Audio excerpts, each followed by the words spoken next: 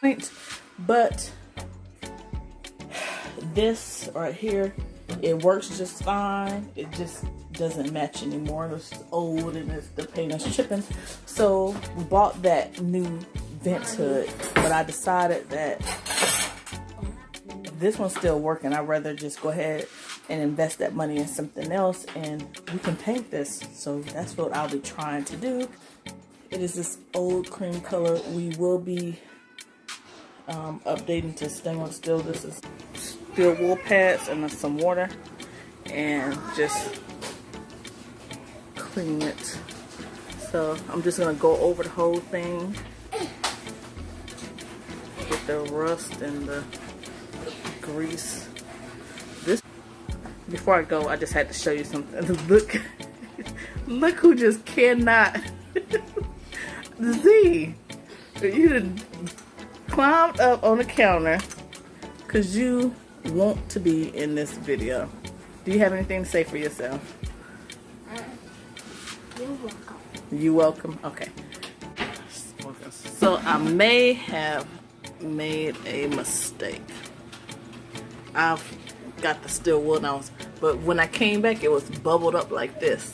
Okay, so I did spray this easy off stuff on there. Oven cleaner, some cheap oven cleaner. This is the paint that I'll be using. Anyway, when I came back, it was bubbled up, so I said, well, maybe, I don't know, let me try to use the steel wool, and it came off. Oh my god, y'all, what is, I think I done made a huge mistake. Okay, so I have started taking the paint off. I've been using steel wool pad, the sponge right here, and container with this wire brush. It's dark in here, but to get the inside, and try to scrape off the paint. So I may or may not try to get any more of this off. I'm just gonna get what comes off. I'm not gonna try to force it off. So if it comes off, I'm gonna take it off, but if not, I'm gonna leave it on there. I think I might have to go back to Lowe's and get some metal primer now that all the paint is off, but I'm not sure. I have to do some research on that. But so the next clip, hopefully you will see more progress. All right.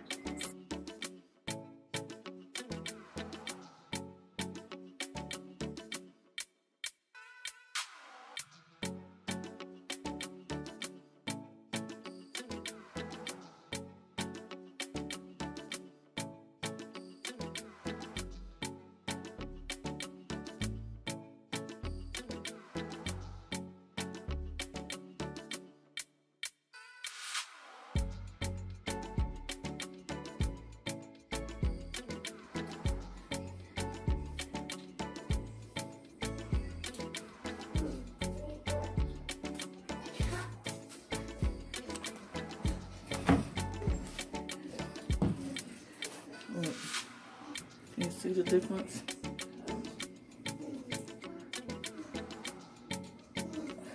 This is the painted, shiny, and the bare metal.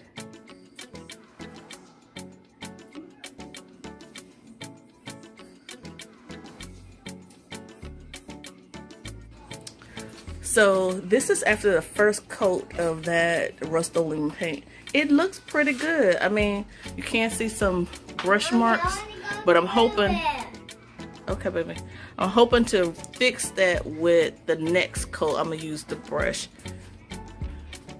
and just paint it the inside and over here. This is just tape where the manufacturer sticker was. I didn't want to paint over that in case I needed it. So here's the other side. And see, this is what I was talking about when I was trying to get into those cracks over there, is when the paint was dripping out. But this is the results. I got paint everywhere after the first coat. Thin coats. I didn't see that it mattered which direction you went in. See, you can barely lightly see the brush strokes, and here it was a drip, and I kind of just went over it with the brush to remove the bulk of it. So when I go over with the final coat, I think it's only gonna take 2. It probably really could just do it 1, but I think I'm gonna do 2 to kind of eliminate some of these brush strokes. But it does look okay. So $8 compared to replacing it would have been $170. I think that's what we paid for the one that we purchased and took back. But this, as you can see,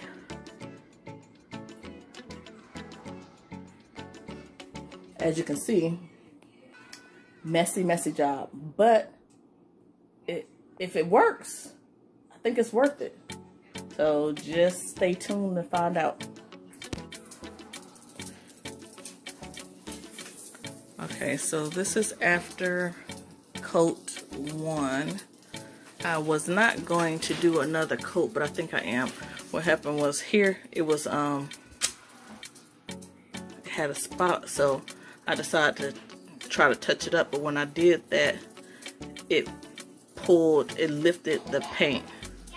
When I pulled the tape back here, you can see it leaked under there, so I'm debating, should I attempt to clean that up, these little areas, or should I just go ahead and just paint over this whole thing. Anyway, so let's get a close-up look. So here is where the paint didn't come on. Where the paint came off completely, it looks really good. It looks just smooth, just like a, you know, factory finish. But you can see where the paint was still on there. You can see it has a little bit of texture. This is where you can barely tell, but the line from the paint, and this is where, on here, that's where I scratched it to see if it was hardened already.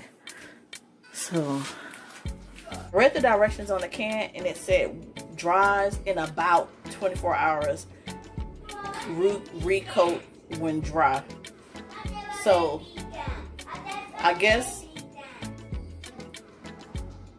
it's no exact time, so at least 24 hours, but it hadn't been 24 hours. Also, the directions didn't say whether it's sand in between or not. I'm assuming that you probably did need to sand, but I did sand a couple of spots on here, lightly sand. So there was a little mark right here, and I just lightly sanded that. And where the paint, if you can remember, I was gonna leave it just this one coat. It doesn't look bad at all. It looks actually pretty good. Took the paint off, I mean the tape off. You'll see that in probably another clip. But I decided I want to kind of smooth out this back portion. This, I will play that later. This where it was raw metal, it actually turned out really good. I did lightly sand it.